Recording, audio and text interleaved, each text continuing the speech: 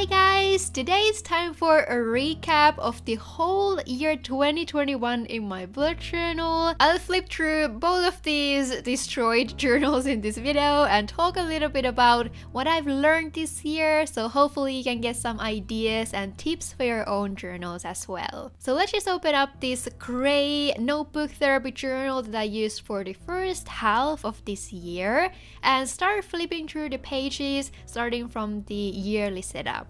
I always need to blur out some personal information in these videos, but I hope it doesn't bother you too much. And if you're newer here on the channel, there's also a detailed monthly setup video of each theme you'll see here today. So if something catches your eye, I'll leave you a playlist of this year's videos to the description. One of my bullet journaling goals this year was to get a little bit more creative with the setups. For me, this was my 4th year of bullet journaling, but I still always try to find new interesting ways to decorate the pages.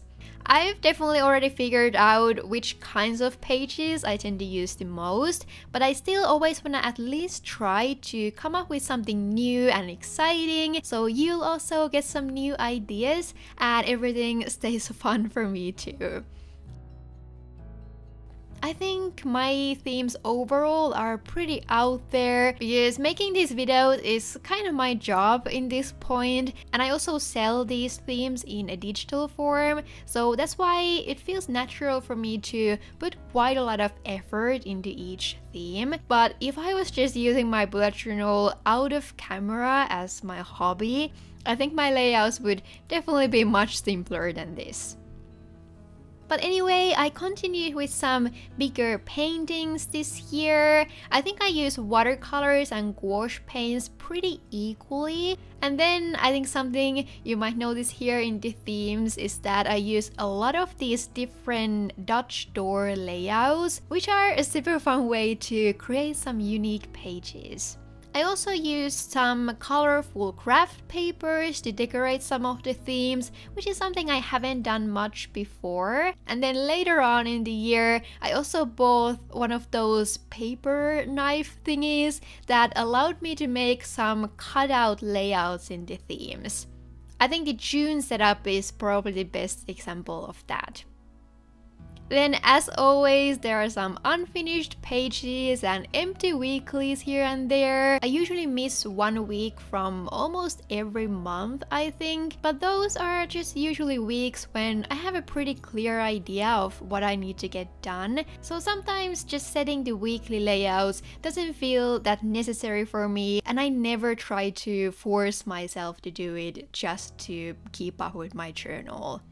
I think being easy on yourself about stuff like that is definitely one of the keys to long-term bullet journaling. There will always be weeks and months when the motivation is a little bit lower, and that's completely okay.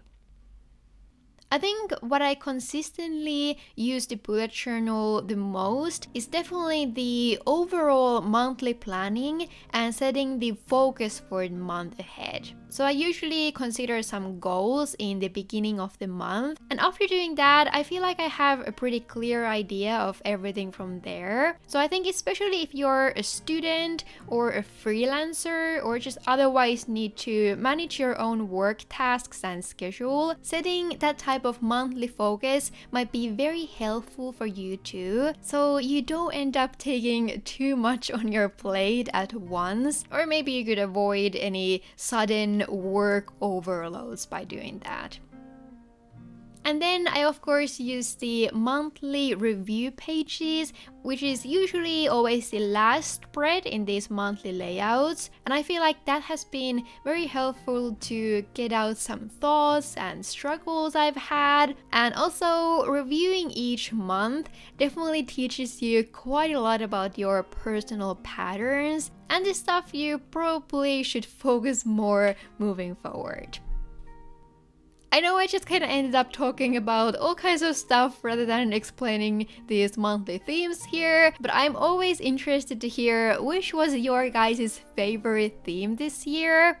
It's really hard for me to choose a favorite, but I think maybe the March Paris theme, then probably the June and September were my own favorites from this year. I think August might have been the most time-consuming one with all the big paintings, and I think same goes for the first January theme.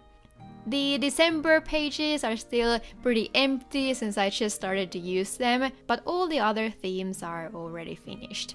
But anyways, as I mentioned earlier, for anyone who's interested, these themes are on my shop as polished digital download versions, and actually all of the themes are now updated for the upcoming year. I already have quite a lot of them in the shop, so you can filter the themes by month, but each theme also comes with a completely blank setup that can be modified for any month and year.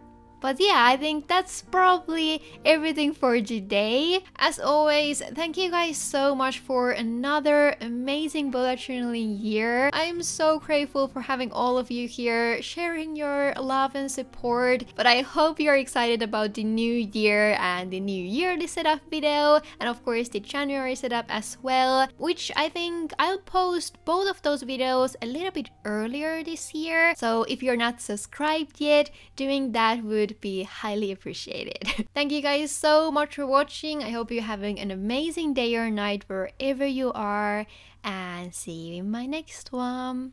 Bye bye.